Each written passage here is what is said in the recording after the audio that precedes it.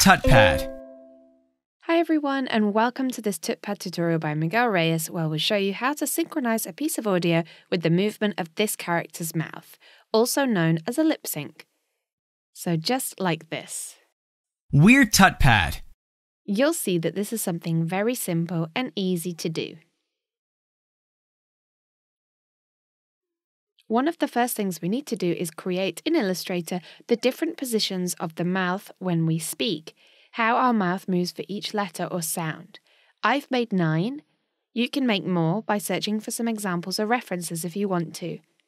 Maybe your audio has different letters to mine, or it might be an exclamation or a question. For your project, you don't have to do this that I've done here. This is just to show you the different positions. What you do have to do is create it in one Illustrator document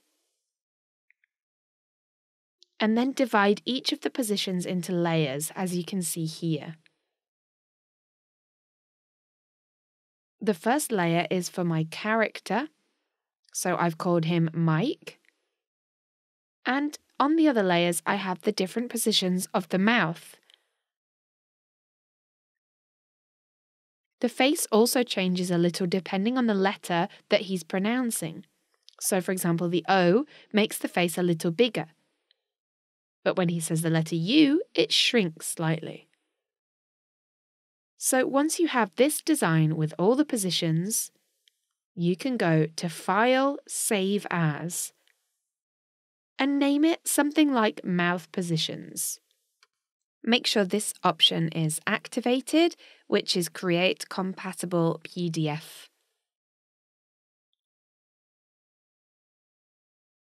OK, and now we can go over to After Effects.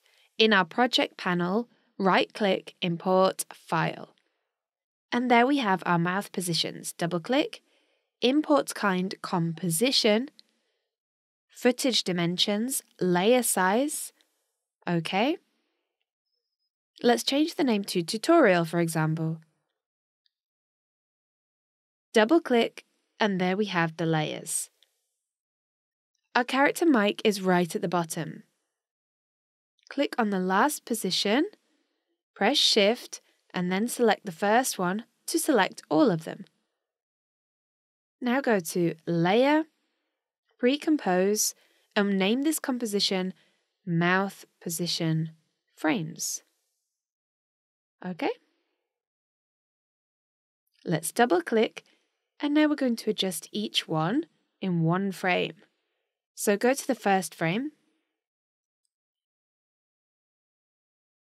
select all the layers, and press Ctrl-Shift-D to cut and delete this part here. And now everything is in just one frame. We'll adjust in sequence so we don't need to move them one by one. So select all of them, right-click, Keyframe Assistant, Sequence Layers. OK, and look what happens. Now go up to frame 8. We're only going to adjust the work area of our composition, so it occupies the space of these 9 layers we have here, in this case, 9 frames. So press N, and here you have the work area end. And we're going to cut these frames here. So right-click, Trim Comp to Work Area, and there we go. Now, when we want to use any of the positions, we always need to see it from the beginning.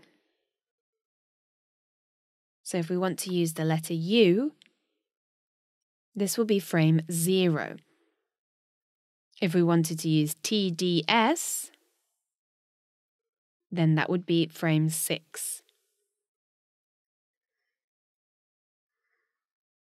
The letter E is not frame 9, it's frame 8, because we're starting from frame 0, even though we have 9 frames in total.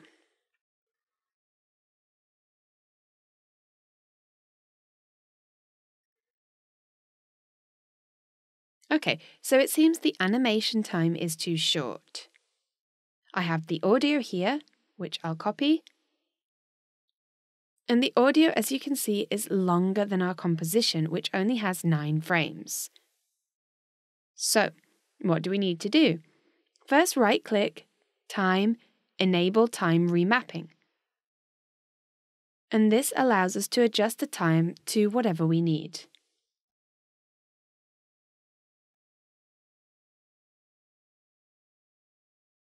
What we'll do is erase this keyframe from the beginning. Click on the mouth positions here. Drag it down to the bottom, right down here where we see this dark green color. Drop it here. And now we can see both timelines together. This way we know which frame to select. Right now I'm at frame 0, and that's where we see the letter U. If I go to frame 8, see how it's changed to the letter E, which is here. So when it starts, I want to have this frame, which would be number 1.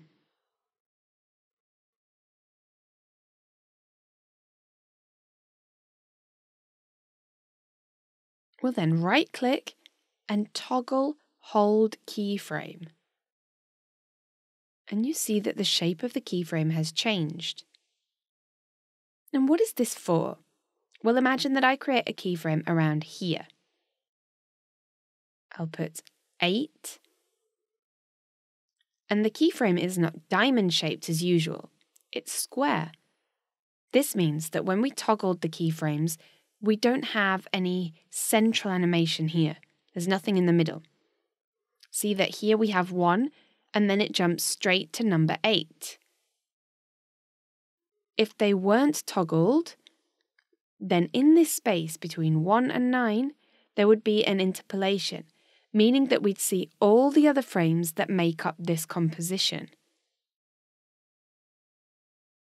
But this way it goes from one right to the other. And this makes it much easier for us to use the mouth positions.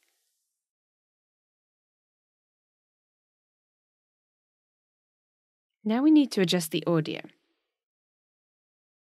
The sentence is "We're Tutpad." So we need the W at the start, which is frame 2. Let's put that in here.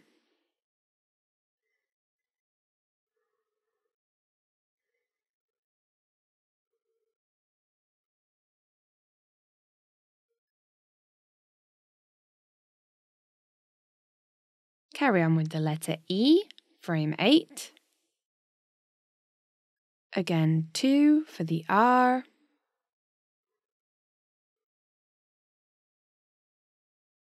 And another E to finish the word we're, frame 8. There we go.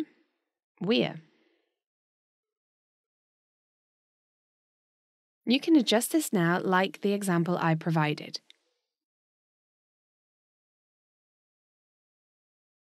So let's take a look. We're Tutpad. It's quite simple as you've seen so far. I now want to show you a technique.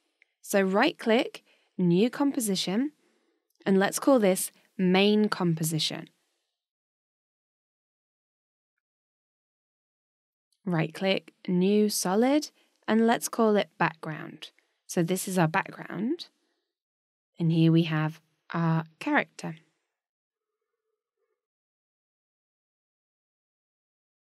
And let's put him on top, like this. And we need to sync the audio with the mouth positions. But the positions are here in this composition, and the audio is in the other. So how will we adjust this if the audio is in one place and the positions are in another? What we need to do is create a control. We could use it in this composition or in any other. Let's right-click, New, Null Object. Place it on top and click on the eye to hide it. And we'll name it Lip Sync Control. In Effect, we'll select an expression called Slider Control. And we're going to parent this slider control with the mouth positions, with the time remapping. So let's remove the keyframes. Then, right-click, Time, Enable Time Remap. Delete this last keyframe. And this is what we're going to parent. To parent it, we first need to lock the slider control effect by clicking on the padlock. And if we then go to Tutorial, the effect is still here. With mouth position selected, press Alt, click here, and click on the whirlpool to parent it with the slider control. But now when we adjust the slider control, we're going to come across a problem, and that is that the time of the slider is very different to the 9 keyframes that we have in our composition. So this is what we'll do. Here we'll place a variable, a equals. Underneath we'll write frames to time, a in brackets. And this way, as you see, we can adjust the slider and we won't have that problem. We can edit the range of this slider by right-clicking and edit value. And here we'll put 0 to 8. OK? Look now when we put each of the frames. So 1, 2, 3, 4, 5, and you can see now at the beginning we need to put frame 1, create a keyframe, press U, and there it is. And here in mouth positions we need to put the time remapping up to the last frame. And again we need to toggle hold keyframe.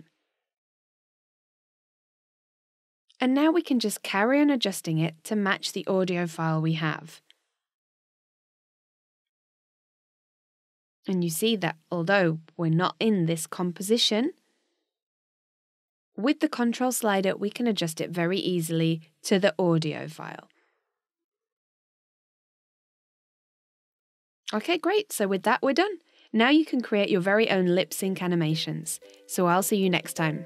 Bye!